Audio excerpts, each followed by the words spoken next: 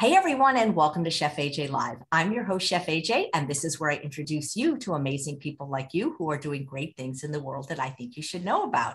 Well, all the great people that I've introduced you to this week happen to be practicing lifestyle medicine in the UK, as this is UK Health Professionals Week. And today we have a wonderful certified nutritionist who's also certified in lifestyle medicine, and her name is Rohini Bajekal.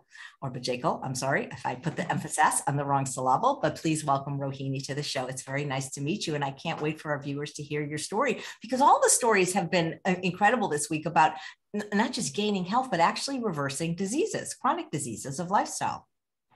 Absolutely. I've been a huge fan of your work for years, Chef AJ. I think I first heard you on the Rich Raw podcast, and thank you for having me on your platform. It's such an honor to be here with the other plant-based health professionals. We are so passionate about bringing lifestyle medicine and plant-based nutrition to this side of the pond. You have a lot of amazing people over there in the States, but in the UK, we're a smaller country, but bringing together so many different people and sharing the message that you can thrive on a whole food plant-based diet and really just regain your health and gain so much from this way of living. Well, you really do have a great story about regaining your health. Thank you so much. Yes, I always find it really interesting because I didn't have perhaps the most visible before and after journey, in that my plant-based journey was something that started at a really young age for me. But I first went vegan, and I'm very much someone that believes passionately in veganism as an ethical philosophy. And I went vegan over 20 years ago first. So I was very young, I was a teenager. And this was a time where you couldn't even get a carton of soy milk in a supermarket. It was a really different time. And so I have gone through that journey of being perhaps a vegan that was relying more on convenience foods, on ultra processed foods, and then shifting to a whole food plant-based way of eating that also happens to be vegan, of course. And that's where I really saw the benefits, both in terms of my mental and physical health. There's quite a lot that's spoken about in vegan spaces around the benefits of veganism, whole food plant-based nutrition for physical health, but for mental health, that's where I saw the most benefits for me personally, especially in addressing things like my anxiety or fatigue. But you said this happened when you were a teenager. So what inspired you then? Because I also went plant-based as a teenager, or vegan. I was, a late teenager. I was 17, but still. Yes, I was about 12 or 13, and I grew up eating meat, although my mother grew up as a vegetarian, and that was to do with the fact she grew up in India, and that was how her family lived. And my father ate everything. And when we moved to this country, when I was very little, I was a toddler, my mum said, oh, I want my girls to fit in. And, we just ate what everyone else was eating. My sister, whose favorite food was sausages, came home one day and declared that she was no longer going to eat animals because pigs were cleverer than dogs. And then about a year or two later, she made the connection between dairy and meat and came home and said white equals red. So she was drawing the comparison there between the milk and essentially the meat, how it's all interrelated and becomes part of the same process. My parents were really shocked. As you probably know, a lot of vegetarians, and there are a lot of Indian vegetarians. I think roughly around 40% of the country are mostly vegetarian. That is also to do mostly with caste rather than an ethical philosophy necessarily. But that's kind of normalized. So you could be a vegetarian, but my mum and dad were a bit worried when she said vegan. She didn't say vegan, but she didn't want to eat anything from animals. So they weren't quite sure how we were going to thrive. But my parents were very supportive, and my mum said, if my daughter's going to do this, I want her to be healthy. So we all at home went totally vegan, and my mum, me and my sister were all vegan completely. So we didn't buy any leather or wool or anything like that.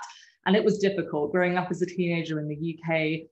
Again, being Asian, women of color, it was difficult not to stand out. And when I went to university, I studied at Oxford University. And when I was there, I thought I would be meeting other like-minded people who also would care about animals, but that was not my experience. The very first day of the university was a greyhound race followed by a hog roast, which was horrifying to me. And then I really struggled with food. The healthy home-cooked food I'd had at home growing up in an Indian household of dal and vegetables and lots of fresh fruit. I'd always never had a problem really with health until that point. I went to university where suddenly I was crippled with daily anxiety, fatigue, polycystic ovarian syndrome symptoms such as chronic cystic acne. I gained weight and I lived on convenience vegan food, so chips, lots of alcohol, falafel, just anything I could get, white pasta, and just, I knew all the accidentally vegan foods, so all the crisps and biscuits that were vegan, but obviously they weren't really serving my health. But at the time, I didn't really know the connection between nutrition and health. So I just did what lots of university students do, which is just survived and bought the foods that were cheapest. And I really didn't eat enough fruit. I actually thought fruit contained too much sugar, which is mortifying now, I know, as a nutritionist. But I struggled, I really did. And by the end of university, I was suffering with mental health issues, as well as the physical symptoms of polycystic ovarian syndrome, which we're definitely going to go into detail about today. But that the cystic acne plagued me. And I thought I just can't do this. And I actually really slipped off the wagon. Bearing in mind, this is something I find difficult to share in plant-based and vegan spaces, but I started to eat some dairy products and things outside, even though I never felt good about it. And I think when you eat in a way that isn't aligned with your values, you never feel good, and you feel you're doing something, you know that it's wrong. But I didn't have the support network. I didn't know a single other vegan apart from my mum and my sister. I felt very isolated, alone, and struggling. And now in 2021, I can genuinely say, with online communities like your platform, Chef AJ, and amazing platforms out there, and there's so many vegan groups, there's so many places where you can make other friends virtually or even in person. We just didn't have this back then. It was a different world. And you really stuck out. People thought that they thought that I would rummage in the bin for food. So they would often say, do you eat out of the bin? I said, no, that's a freegan. I just don't want to hurt animals. So I struggled. It was not easy. And so my early 20s were a roller coaster of constantly, eating perhaps the foods that were not bringing me health or joy. But I had no idea where to start. I had no idea what was healthy. And I'd stopped eating. My diet was so different to the diet I grew up with. And my lifestyle also was different. I thought it was cool not to sleep. I thought that, you can sleep when you're dead. I had all these ideas about what you should be doing as a young person. And I'm grateful for that time, because it started me on a journey which I now know that I'll be doing this for the rest of my life. Nutrition is absolutely my passion, and it's something that I wake up excited to do every single day. That's so wonderful. So many people eat processed food, whether they're vegan or plant-based or not. And that just seems to be a problem, regardless of whether you're plant-based, the amount of processed food people are eating. Absolutely. It was nothing really to do with being vegan. We know that in the UK, I think 66% of the diet is ultra processed food. I think in the USA it's higher. And it's not processed food like perhaps a packet of tofu or a can of beans. It's ultra processed foods, which are full of added sugar, salt, and oil. They're full of additives, emulsifiers, things that disrupt the gut microbiome. And they essentially don't bring about any health benefits, really. And they just give you that short-term dopamine rush, which is something perhaps you crave when you're a student, and you think that you're young enough to get away with things, but eventually it does catch up. And it really hit me at a time when I was incredibly vulnerable in terms of body image and things. And I had cystic acne, which was so bad that I often wouldn't leave my house for days or weeks. And I felt crippled by anxiety and feeling ugly. I felt really unattractive. And I think it's sad that in our world, we put so much value on beauty standards. And of course, our worth needs to come from within. But when you have no guidance and you don't know the foods that are going to give you that joy, it's really hard to know where to turn. Yeah. Well, that's the thing. When you wear it on your, this is a spoiler alert, but I did see a presentation with you before, and, you were wearing the food in a way that you are obviously very attractive, but when your skin broke out, that was because of what you were eating. Had nothing to do with your beauty. That was related to the food. Absolutely. And when I changed my diet, I saw such a substantial difference. And I'm not saying I don't get the occasional spot now. I am more prone to acne. You always have certain people that are more prone. I do see people, you know, when I work with patients, you see sometimes people who don't have the best diet, and sometimes their skin does still look good. It's not only your diet, it's your lifestyle, it's your genetics, it's everything, but your diet plays a huge role. I would say my acne improved by over 90% from when I changed my diet. So certainly inflammatory foods such as dairy contribute so much to acne. And if you have something like polycystic ovarian syndrome, which is a metabolic condition, it's a condition which affects how the ovaries function. If you're eating things that are inflammatory, you will see an increase in your symptoms like acne or scalp hair loss, which are other things I experience. And there was a study that was done on PCOS, which said that this condition robs you of your femininity. And that's something I completely experience when you're having alopecia, or now it's known as female pattern hair loss, or hirsutism, which is excess hair growth, acne. These are all things I suffered from and which are heavily stigmatized. When you're suffering with this, these are not things that you can even openly discuss sometimes with your partner or your friends because you feel so ashamed. But knowing that nutrition can make such a big difference, can give so much hope and can empower the person to change their lifestyle and actually address the root cause of these symptoms. Simply putting a plaster over these symptoms isn't going to address the underlying problem. And in my 20s, I was confused about nutrition. I did want to learn more, but I thought that eating protein bars and drinking sugary fruit juices, I thought they were healthy. I thought they were okay. And I just saw my acne get worse and worse. I went to see naturopaths, I saw dermatologists, I spent a fortune on laser hair removal and lots of other treatments, but it didn't address the root cause. Until I did that, it was just this constant roller coaster where I would manage one symptom and then another would crop up. And it became very, very difficult just to live without thinking about it all the time. So I know so many people struggle with this, and I want to give hope to people that you can have a way of managing your syndrome in a much, much better way for you, and much more sustainable, happy way.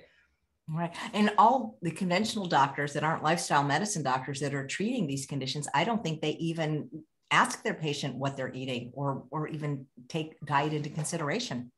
Absolutely. I mean, until the 1980s, diet was being used to address acne quite a lot, but then it fell out of favor. And you will see a lot of dermatologists now saying, oh, nutrition doesn't have a role to play in acne, but that is changing more and more. And I'm glad to say that more doctors are coming on board with this approach. And that's what we try and do at Plant-Based Health Professionals UK as well, is try and kind of educate GPs, family doctors, other health professionals about the benefits of whole food plant-based nutrition, not just for PCOS, but for a variety of other conditions. And that's obviously, you talk about that on your channel as well. But yes, certainly no one that I saw was drawing that connection for me. And so I was left, like many other people around the world, feeling like I had nowhere to turn. I didn't know what was pseudoscience and what was evidence-based. And that means that you fall prey to lots of myths. I ended up spending a fortune on supplements rather than buying fresh fruits and vegetables. I thought that buying those skin and hair supplements in the pharmacy were actually going to benefit me, rather than spending my money on berries and dark leafy green vegetables and things that I now know actually have a much bigger impact. Yeah. So your family joined you in your journey, didn't they? And you're from a family of medical professionals. Absolutely. Yeah. So my sister obviously changed first, and my mother, a gynecologist and an expert in women's health for over 35 years. She is very much vegan and whole food plant-based. My father only joined us about 3.5 years ago when he reversed his type 2 diabetes. We put his type 2 diabetes in remission. He lost over 20 kilograms, I think 25 kilograms.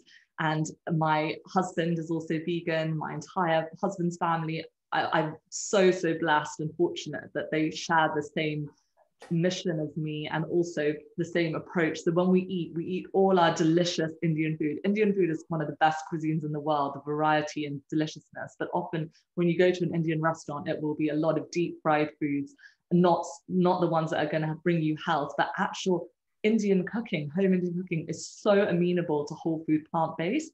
we have such a variety of ancient grains in India, of vegetables and spices you cannot imagine. So we all do oil-free Indian cooking. My mum and I teach oil-free Indian cooking classes for charity. We're really, really passionate about eating all our delicious cultural foods, but in a whole food, plant-based way. And I always share this with patients, no matter whether you're Jamaican, Kenyan, Chinese, Indian, Vietnamese, wherever you're from, you can eat your cultural foods, but you can adapt them to make them whole food, plant-based. And I know that you're an incredible chef. I've actually made some of your recipes before, and you show people that you don't have to sacrifice on flavor if you're going plant-based. And that's so important, because I am such a foodie. I love my food, I always have. So when someone says, oh, you must feel so deprived, I feel the opposite. I feel that my life is full of abundance. Absolutely. And, a lot of the ethnic cuisines, they're heavily plant-based already. So it's just a matter of, teaching people about the oil. And, I know that can be hard at first from removing it, but it can be just every bit as flavorful, varied, and delicious as if it had animal products. Absolutely. So I actually reconnected with plant-based eating, and as well, and when I moved to India in my mid-20s, and that's what changed my lifestyle, because it was really a lifestyle change. I moved from a binge drinking culture in London of staying up all night to moving to India, and I was working for a healthy juice company. I now don't drink juice because it obviously lacks the fiber that's beneficial. But as you can see, I'd started making a connection already between nutrition and started thinking about things. I was just a bit on the wrong path. And when I moved to India, I started to eat essentially the foods that I'd grown up with. So tons of fresh fruits and vegetables at the market, home cooked food like dal, brown rice, quinoa, but I ate lots of ancient grains that you find in India, like millet and things like that, which I'd never really eaten before. And I felt amazing, Chef AJ. I would wake up in the morning and be full of energy, ready to go. And I couldn't believe it. And I was like, is this how good I can feel? My skin cleared up. I lost a bit of weight. My PCOS symptoms were all in remission. I just couldn't believe how good I felt. I had more energy than I had 10 years ago. And I just felt absolutely abundant with life. I actually met my husband when I was out in India and fell in love. And I'm sure that all of this contributed to putting me in a much better mental space as well than I had been when I'd been living in the UK and surviving on ultra-processed foods. In India, generally, people do cook from scratch. And whilst convenience food is growing there and there is an absolute burden of chronic lifestyle diseases, you can eat so well. If you just I just ate everything that was local. Rather than buying imported berries, I would eat the mangoes and the incredible papaya and everything you would get in the local markets. And I was just thriving. It really changed my life, and it opened my eyes to the impact of nutrition as well as lifestyle. When I had more energy, I felt like doing things I'd never done before. I wasn't exactly a fit and active person. I was kind of sedentary by nature. I was very studious, and I loved to sit and read. And when I had all this energy, I needed to use it. So I would go to the gym, I would work out, I would walk a lot. For the first time in my life, I actually felt like exercising. And often people say that, don't they? They often have better quality sleep. They feel more like exercising. They feel more like they have more in them to do the things they love to do. Right. And so that's really what inspired you to become a nutritionist, your journey, right, with your health. Exactly. So I decided to become a nutritionist then, and I knew that I had to come back and learn more about nutrition. So I wanted to get the most science-based course that I could do. I knew that if I did just, a specific course, a diploma or something, I might not get the credibility. So I came back and I did my master's in nutrition and food sciences. But in my first couple of weeks, I was told by my tutors, you can't be plant-based, you're going to be deficient in B12, and you're not going to have X, Y, and Z. You need to be eating animal products. So I introduced eggs and oily fish into my diet, thinking that they were good for me and I needed those to thrive. Well, guess what? A few months later, we were all the nutrition students, we were sitting around and we were looking at our blood pressure, and we were performing finger prick tests to test our blood sugar. And this was a huge wake up call, because I took my blood sugar and I expected it to be low, and I came out as pre-diabetic. I was not even 27. And it was a huge shock. I was slim on the outside. I was very, very slender. I was working out 4 or 5 times a week. I was sleeping 8 or 9 hours. I had no stress in my life, really. I was just sleeping and working and had a great relationship, great family. And I was pre-diabetic, and I knew my father had type 2 diabetes. And I thought, oh my gosh, I'm going to go the same way, and my genes are going to be my destiny. And I was terrified. And I had my blood test repeated, and I still was pre-diabetic. I came out as heavily insulin resistant. My HbA1c was far too high. And that's when I realized I need to look more into nutrition. What they're teaching me in the course, clearly it can't be working, because I was eating what I thought were whole foods, but they included eggs and oily fish.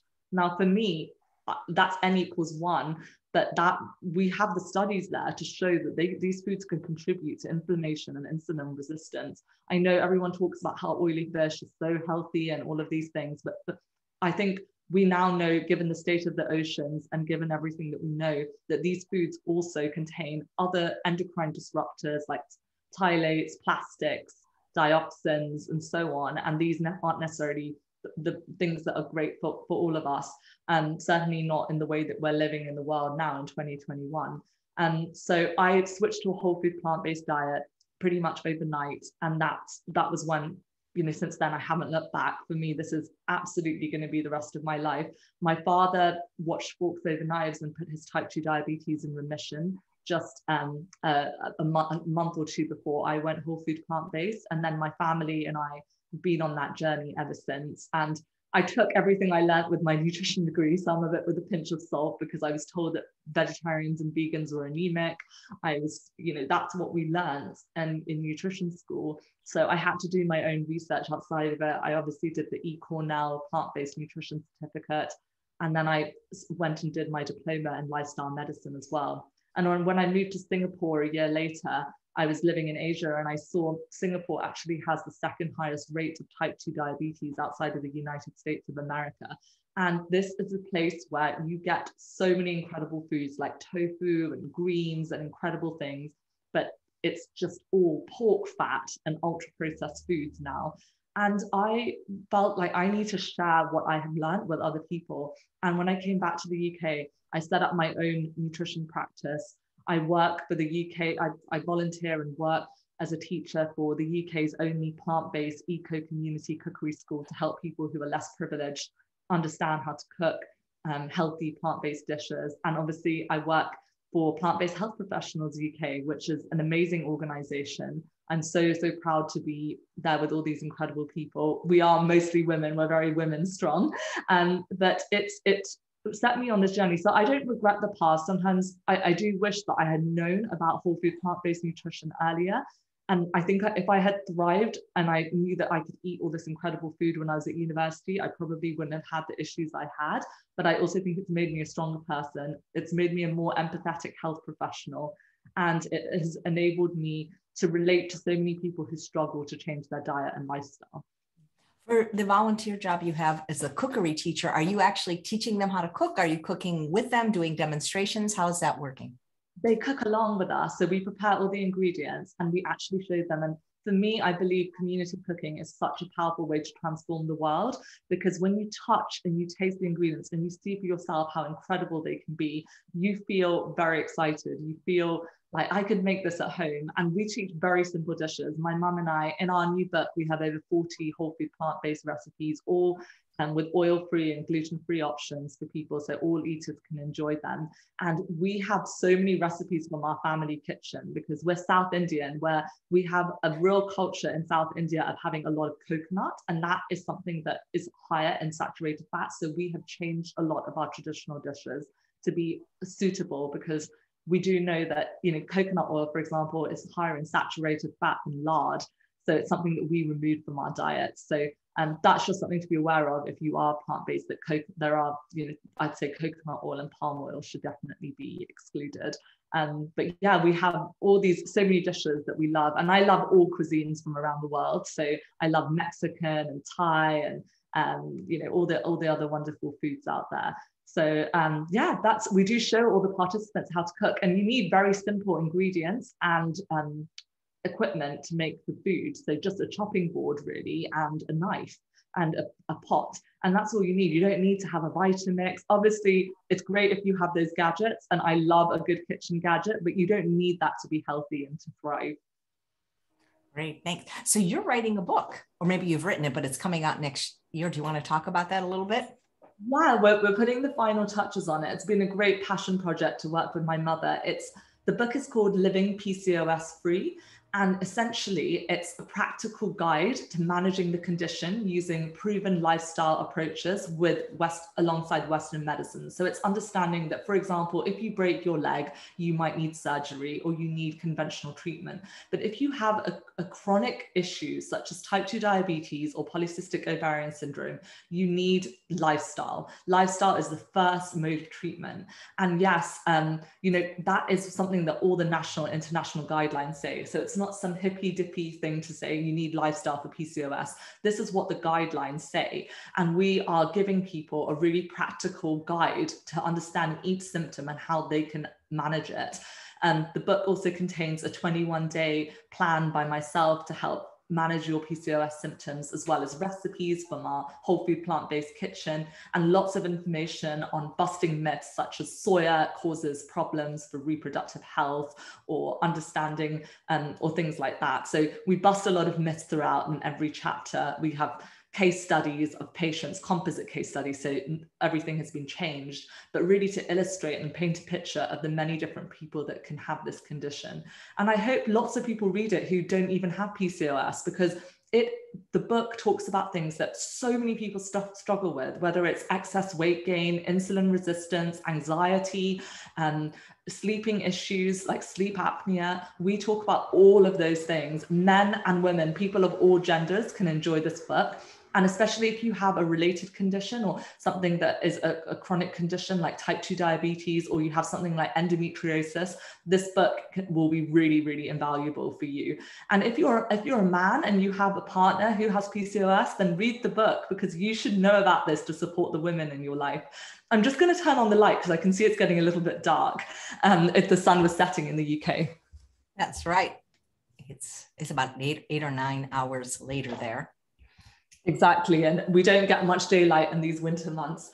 So that's the book. We're really excited. It's our first book together. I hope, people enjoy it and support it, because I think that the plant-based nutrition space is so brilliant, but sometimes women's health isn't given that much attention. And so we want to shout louder about how plant-based nutrition can help issues like the menopause or fibroids or polycystic ovarian syndrome. It's incredible. And we know that plant-based nutrition can help with so many of the underlying symptoms of PCOS as well. Are there particular foods that you recommend to your clients with PCOS, either foods to eat or foods to avoid if they have this condition? So that's a great question. And often online, you'll see, don't eat this, don't eat that. We try and tell people, eat whole plant foods. Don't go down this rabbit hole of getting so specific. There are certain foods that are beneficial, and we explored those in the book, but keeping a raw mind of whole plant foods as much as possible, predominantly whole plant foods. So yes, if you occasionally want to have something else, that's fine. That's up to you. You have to work out what's right for you. But the vast majority of your diet should be these whole plant foods. And that includes particularly intact whole grains. So even things like refined whole grains, like whole wheat, bread and things like that should be kept really to more of a minimum. We want to be filling our plate with intact whole grains. So I love things like millet, red rice, quinoa, buckwheat, amaranth. I include a lot of these pseudo grains and ancient grains. And I'm a big fan of that. I actually have seen that my symptoms flare up even when I eat processed but whole wheat grains. I actually get more symptoms. So that's something we really emphasize, and it can be super delicious and affordable and tasty. Legumes, one of the most important food groups. So peas, beans, lentils, extremely important. I eat beans and lentils 3 times a day. So you can include them in breakfast. You can have tofu scramble. South India, where we're from, is full of lentils for breakfast. We have lentil dosa, things like that. It's amazing. It tastes delicious. You do not need to have a sweet breakfast. Obviously, porridge is one of the best foods because it's a great vehicle for getting in all those omega-3 rich foods like walnuts and flax seeds. So legumes are really important. I can talk about legumes all day because I'm obsessed with them. That was the biggest thing I changed in my diet when I added back in legumes. Indian food is full of legumes, but often people will have a mountain of white rice and a small amount of dal. We flip it, so we have a big amount of the plant protein, and that's really key. It's not just protein, it comes with fiber, B vitamins, folic acid. It's so key. So you've got the whole grains, you've got the legumes, fruits and vegetables. You do not need to fear fruit, whole fresh fruit. That's what you want to focus on. Sure, if you want a couple of dates, you know, great for naturally sweetening foods, but try and go for whole fresh fruit, because insulin resistance is the main driver of polycystic ovarian syndrome.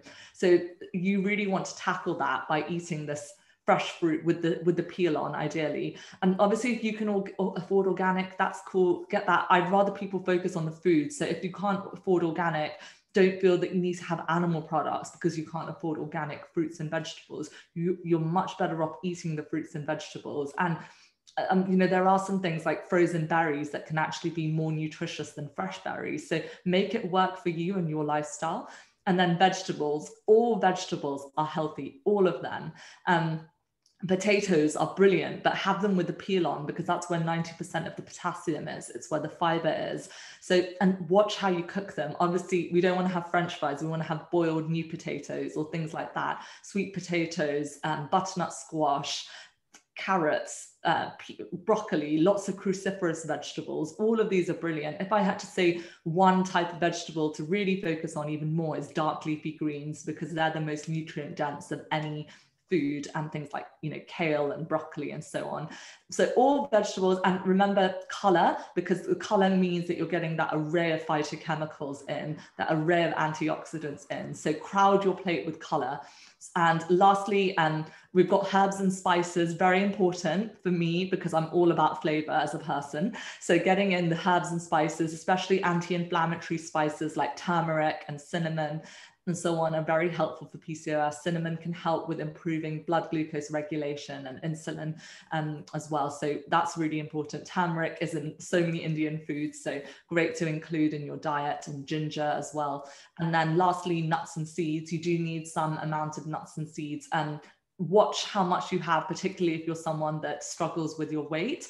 And we do talk about that in the book. We talk about excess weight, and we give people examples, because there are different types of PCOS. And if you've got lean PCOS like me, I've never really been someone that struggled with my weight, but I have had all the symptoms of PCOS essentially. And so that means that even with nuts, I still include them, but I would include a smaller amount, and I would include them with fruits, because I find that if I have just a bag of nuts, I could go through the whole bag, you know, and I know lots of other people say the same. So if you struggle with your weight, you don't need to cut out nuts, but you just need to watch the quantity and see how it is. It's much better to have the whole nuts, like the walnuts, rather than a nut butter, perhaps. So that's what I would suggest to people, is just shifting towards whole foods. So there's a big difference between fats and obviously oils. Oils are more processed, and not all of them are linked with poor health outcomes. Like extra virgin olive oil is one that could be included, but I personally don't include it, and it's because it's so easy to overconsume, and it's something, you know, that I think the plant-based world has a lot of division around this. What we try and do is just say to people, focus on whole plant foods, okay? So that's the main message. And we do talk about oil-free cooking. So our recipes do have oil-free options. And there are some people, PCOS gives you a higher risk of certain eating disorders. So we do have to bear in mind that certain people are vulnerable to being told, cut out everything they get. It's very stressful. And that's the last thing we want. It should not be stressful to follow this lifestyle. It should be about abundance. So really, when you focus on whole plant foods, it does work itself out. You don't have to then micromanage every little thing, because that's what your focus is. But unfortunately, when you watch cooking channels, you'll see them slosh loads of oil on the pan before they add the onions. You don't need that. You can make delicious food. Trust me. And follow Chef AJ, because your recipes are amazing and they're oil free, and I love making your recipes. So that's what I would say to people. But I know, Chef AJ, you've probably seen this as well, division around this topic. It's a heated topic, isn't it? Absolutely. Well, you know, you mentioned lentils for breakfast, and I love the idea of savory breakfast, especially people that struggle with their weight, because too many people start their day with just, you know, sugar, caffeine, refined carbohydrates. So I'm curious, other than lentils for breakfast, what would a day of eating look like for you? So so we give loads of meal suggestions in our book, but one of the things that's important is when you've got PCOS, it is important to have regular meal times. So don't just one day breakfast shouldn't be at 7 and then the next day at 10. You want to have breakfast. Breakfast is a very important meal for PCOS because we have higher cortisol levels. So cortisol is a stress hormone. So you want to be eating breakfast relatively quickly after you wake up, and you should start basing more of your calories earlier in the day. You want your dinner to be the lightest meal of the day, and avoiding snacking. Obviously, the more you snack, the more opportunities there are for overconsumption. So trying to limit to 2 or 3 meals a day. Ideally, I would say about 3 meals a day, and having a light dinner, and really having a good quality, substantial breakfast will really help. So I recommend, I start my day with a big bowl of porridge oats. I use oat groats or steel cut oats sometimes. And then I put cinnamon, which is great for reducing blood glucose levels. I add in lots of flaxseed, which is rich in omega-3, can really help with so many different issues, including the fact that it's incredibly high in fiber. The key thing is foods that are high in fiber and low glycemic. That's what's been shown to be most beneficial for PCOS. And again, you're tackling that root cause of the insulin resistance. So I've got the flax in there, and then I add in things like berries or fresh fruit.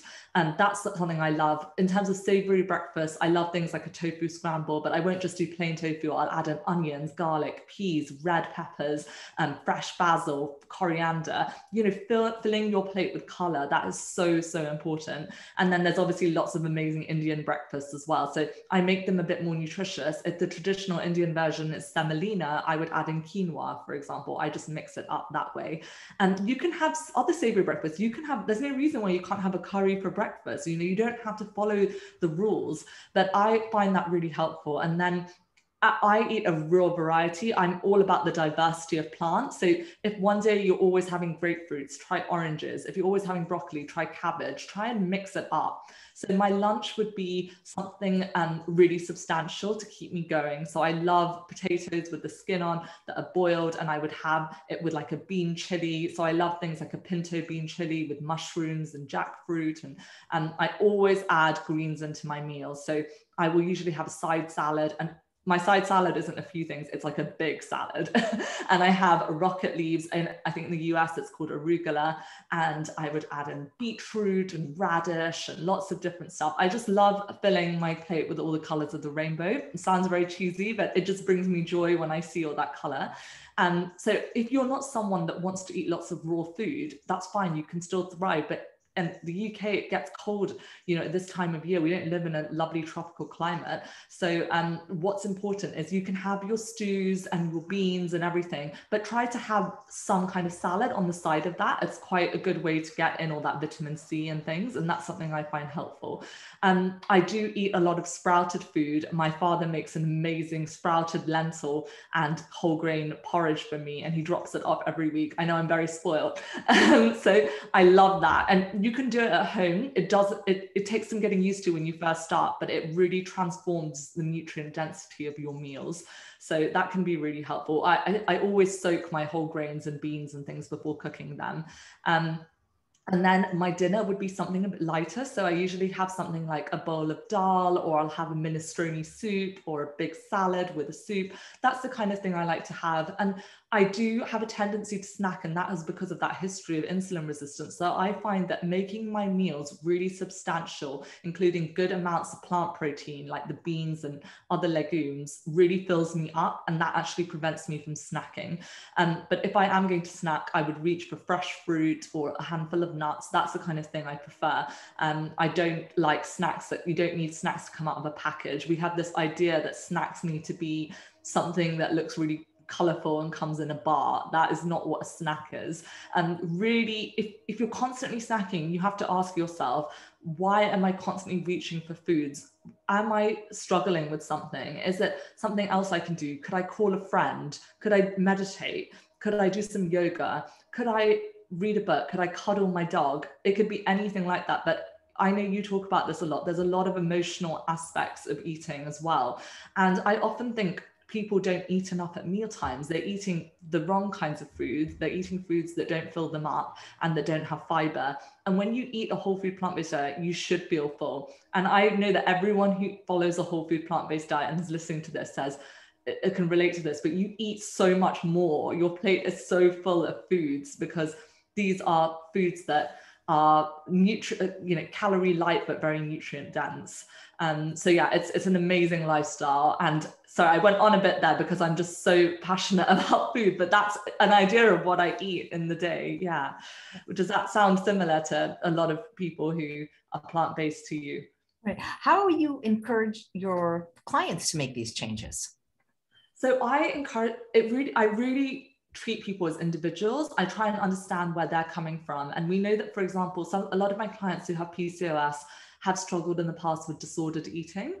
And so I try and work out why that is, how that affects them, and work on a plan that's going to suit them. But I often say to people, simply start by focusing on what you can bring in. There's so much talk about what you can cut out of your diet, and that is important, of course it is, but rather than just focusing on cutting things out, crowd them out by bringing in the whole plant foods. Because when you bring in the whole plant foods, there's less room for that chicken or for that steak or for that donut, because you're filling your plate with all this color, all these micronutrients. That is something that is so important to focus on. So trying even one meal at a time. If you're used to having sugary cereals, switch to oats. I try and do that. And there are people who want to go all in. And I love that, because some people are ready for that and they want to dive in and make the change. And so I give them all that information. But what I don't do is sugarcoat things. So I won't tell people I don't sugarcoat things. I give them the information. I let them be the guide and let them make up their mind. But what I try and do is give them an idea of the kinds of meals that they can eat and that they can introduce that are really quick to make, that they can batch cook if they're a busy mom of 3 or they have a really hectic job. You don't need to be a gourmet chef. You don't need to love cooking to be healthy on a whole food plant-based diet. So really focusing on a few things they can bring in is key. And then I obviously give them the information about the foods that are less beneficial for PCOS or for other conditions. And I generally find that people are very receptive to change and bringing in more plant-based foods. And once they start to feel how good they can feel on this lifestyle, it sticks. That's what I found is really important. So even simple tips, like if they're always making pasta, I will say to them, can you add in a few handfuls of spinach? Can you bring in some greens? Can you add in some beans into this meal? Can you switch the chicken for the tofu? And making these simple, sustainable swaps makes a big difference. And I do have some clients who are saying, Rohini, I want to go all in. I want to know how good it can feel. So they dive in and they go plant-based. But it is an educational process, because if you just take out the meat, but you don't replace it with the beans, you can end up feeling very hungry, very tired. You need to replace those foods with nutrient-dense plant foods. If you're living on salad leaves and nothing else, you won't be able to sustain this way of eating. Oh, absolutely. Are there any other lifestyle changes other than the diet that you recommend to your clients? Yes, definitely. So I recommend getting plenty of sleep. We know that from lifestyle medicine, the average person needs between 7 to 9 hours, and sleep is super important for people with PCOS. Sleeping issues are really common, like sleep apnea, as well as other sleep issues. So getting restorative sleep is important. So having a good bedtime regime, perhaps you meditate or you have a warm bath. But sleep is really important. It helps control the hunger hormones, ghrelin and leptin. So when your sleep is altered, that's often why you make less wholesome choices and you reach for that candy bar and so on. And sleep is one of the most underrated aspects of health. I think it does not get enough attention. And it's hard, sometimes you'll go, and that's what the world is telling you.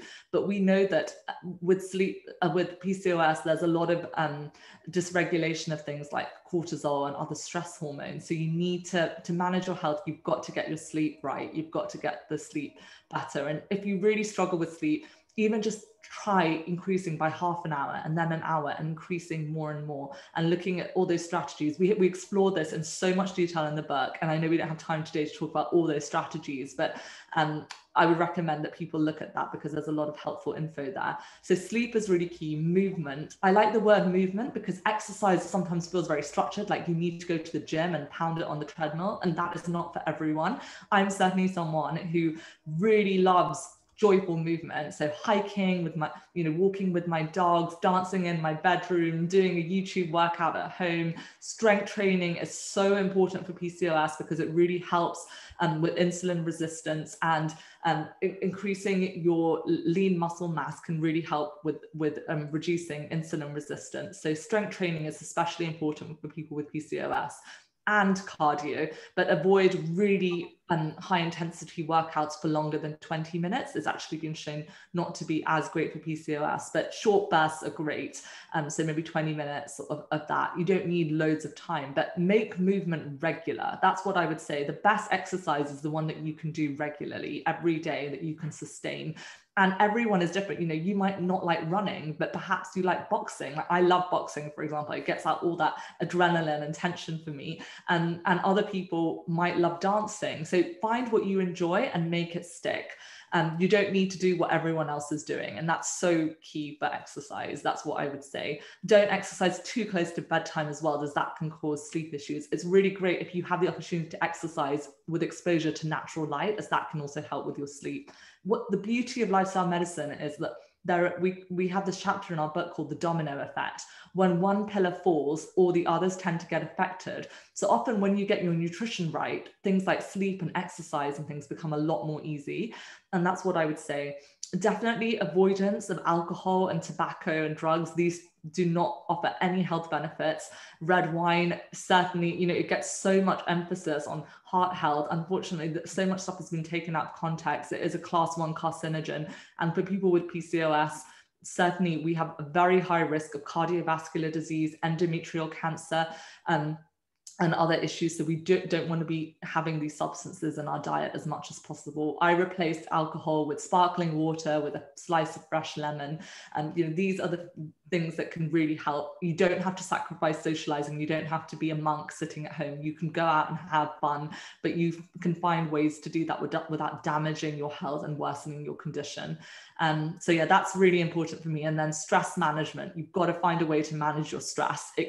One person might find knitting really boring. The other person might find it really stress relieving. So again, find what works for you, as long as it's not damaging your health and contributing to your stress levels. But yeah, finding a way, whether it's journaling, meditating, exercising in nature, having a warm bath, all of these things, all really beneficial. And I think that there's so much to be said for all of this, but one of the things I find so important is having a community. That's something I lacked and that made me fall off my path when I was in my early 20s. But connect with other plant-based folk if you're new to this lifestyle, and connect with other people with PCOS. There are great online forums, but most importantly, find your tribe. Find a few people you can confide in that will love you and accept you no matter what. I think that really can help when you're trying to change your lifestyle. And you can find people who bring out the best in you. I had to ditch some people in my life who didn't want to know me when I stopped drinking and partying. And I actually, that opened the way for me to find other people who want to share and the things I like to do. So going out and planning outdoor activities, or planning activities around things that are going to help me and make me feel joyful. And that's really important, is that sometimes it feels like there's a loss, but trust me, you're going to gain so much by changing your lifestyle. Right. I got so interested in talking to you. I forgot that you did prepare a few slides, and I'd like for you to show them, because we talked about your acne, and that picture, I believe, is in the slides. Absolutely. So I'll do a very quick thing. This is with the slides, I'll keep them. Sorry, it's gone right to the start. Let me just play that from the beginning.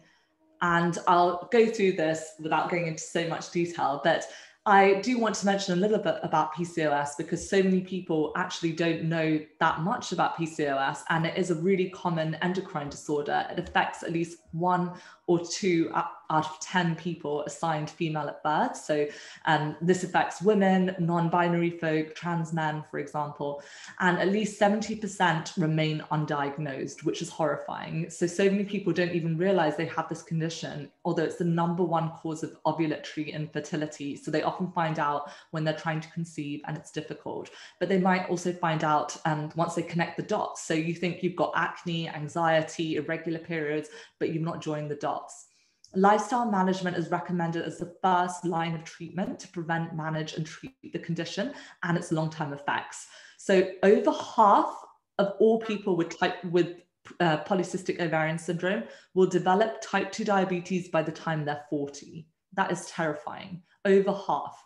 So that was me. I mean, I was pre-diabetic at 27. So as you can see, I was heading on that path towards that, despite the fact that on the outside, I didn't look like I had that. So really, it's really important to find a lifestyle that's going to reduce your risk of other chronic diseases.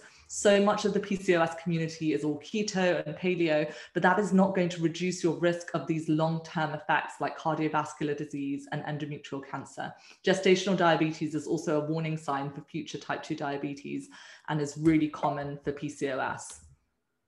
So diagnosing PCOS, this is all pretty technical, but essentially you do need to get a proper diagnosis. So irregular periods, so anovulation, and not producing eggs on a regular basis, and having clinical symptoms of hyperandrogenism. So again, very stigmatized condition because you get things like excess hair growth, acne, scalp hair loss, excess weight gain, especially central fat. So it's called visceral fat, and central obesity, that's very common for PCOS.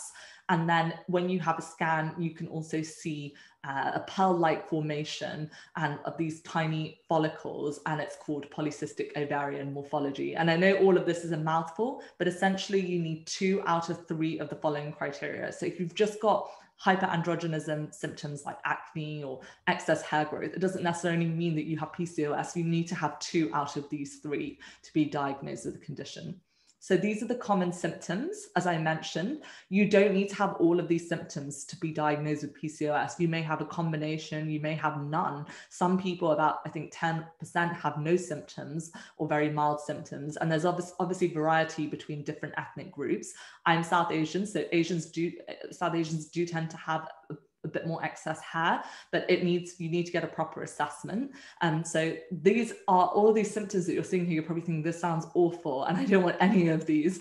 And these are some of the most stigmatized symptoms that you could have. And people with PCOS spend a fortune trying to manage these symptoms, whether it's laser hair removal or special skin treatments and creams, or going to see dietitians and going on expensive fad diets. Trust me, I've been there. You've got to tackle the root cause as much as possible. That's going to really help you with the symptom relief.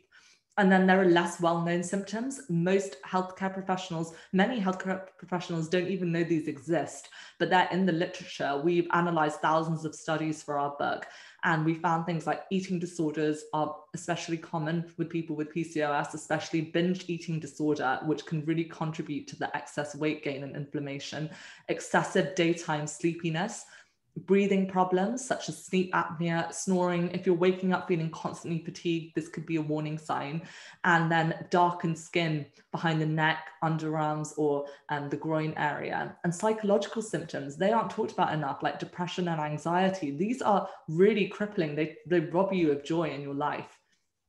So to wrap up, the importance of eating plants for PCOS. We've talked so much in this amazing interview about the power of plants, but why is it helpful? It reduces inflammation, it improves androgen excess, insulin resistance, and weight loss if that's desired.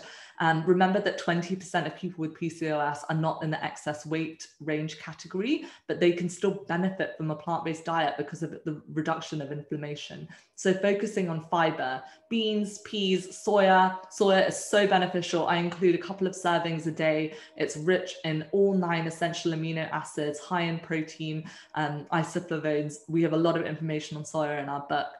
Lentils, vegetables, fruit, intact whole grains, complex starches, nuts and seeds, herbs and spices, and choose water as your beverage of choice.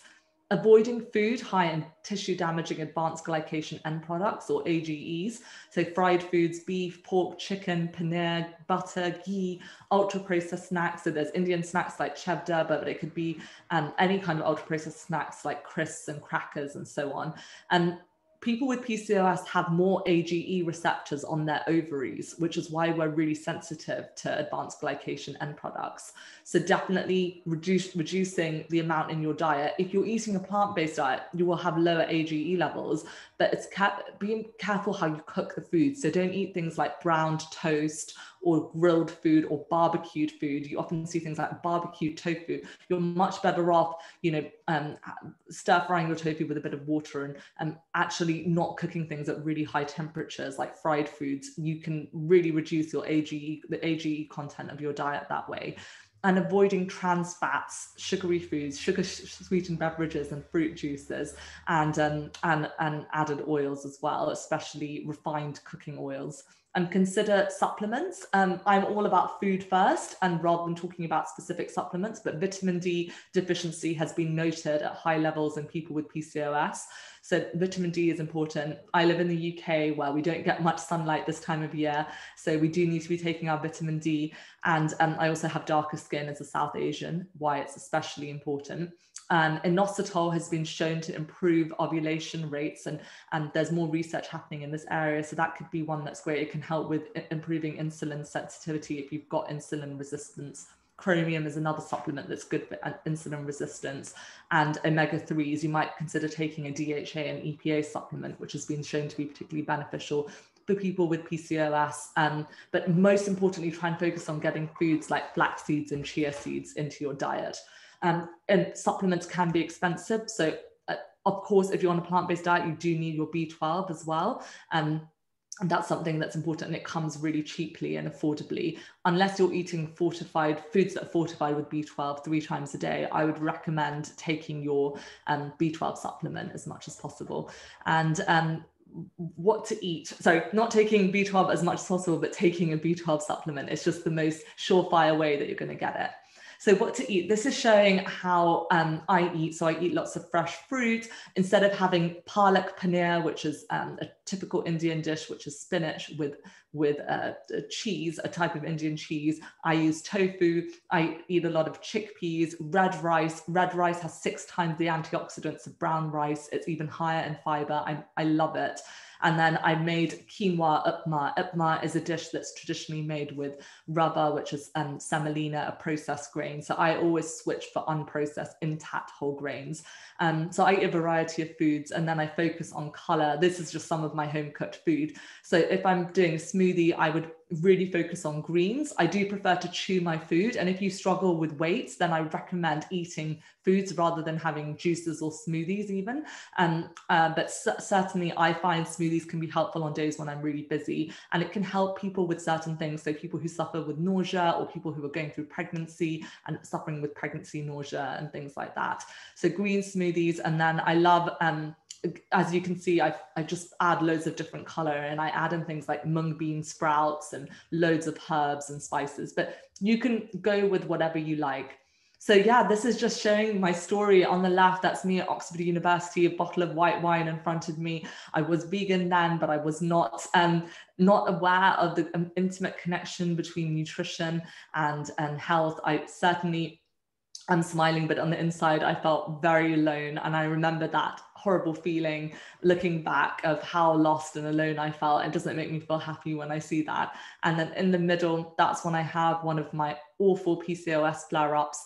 I was on the contraceptive pill for over 10 years. And in a way, that's really the only way I was able to get through my 20s. And I have nothing against that, but I think it's important to understand that it's not for everyone. And you need to be able to tackle the root cause of your issues. And for certain people, it has its place. And we talk about that in the book. But every time I tried to come off the pill, this is what would happen to me, because I had not addressed the underlying issues relating to my diet and lifestyle. So I would explode with acne, and it would be all over my face, pustular, cystic acne. That's very typical of what you get in PCOS, along the jawline and the chin, and it's very angry. And I tried everything, trust me, antibiotics, steroid creams, every type of prescription skin cream, you can imagine I would beg my doctor to give me more and more harsh ones, and that this is what I was left with. And so it took several years, sometimes even for the scarring to go. But on the right, as you can see, I have managed to really overcome a lot of the PCOS symptoms and thrive. That's me with my rescue dog at my parents' house